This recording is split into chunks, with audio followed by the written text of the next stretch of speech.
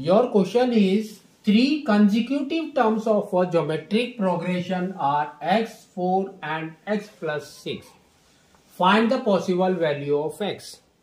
What they have given, just we will write that. Here they have given x,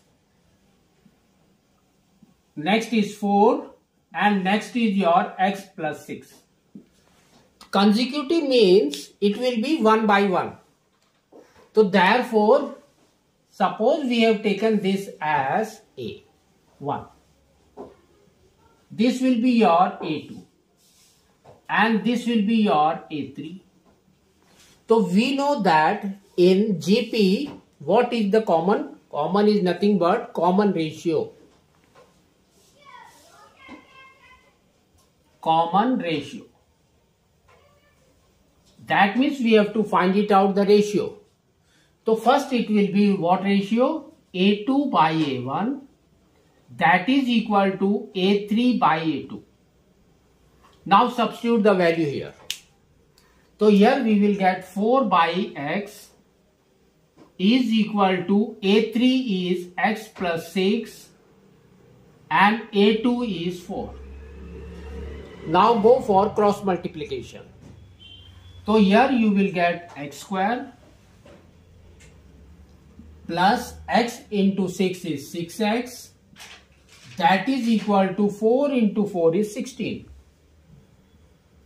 Bring this 16 to left side. Now it will be in the form of quadratic equation. Go for middle term splitting. So we have to make it 6. That means we have to find out the factors of 16. So it will be what? 1 into 16 is 1. Second is 2 into 8. Third is 4 into 4. So you can see by adding and subtraction we will get 6. That means by this only, second one. So here the sign is positive. That means 8 is positive, 2 is negative. Like this. So just substitute this as a middle term.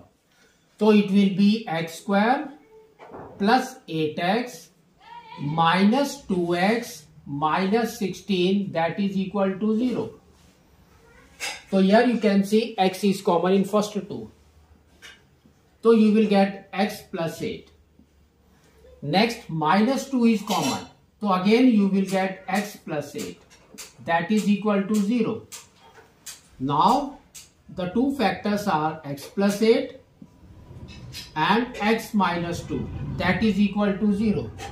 So we can say x plus 8 is equal to 0 or x minus 2 is equal to 0. So here you will get x is equal to 8. Here you will get x is equal to 2. Here you will get x is equal to minus 8. Here you will get x is equal to 2. So therefore the two possible value of x is minus 8 and 2. So this is your two possible values of x.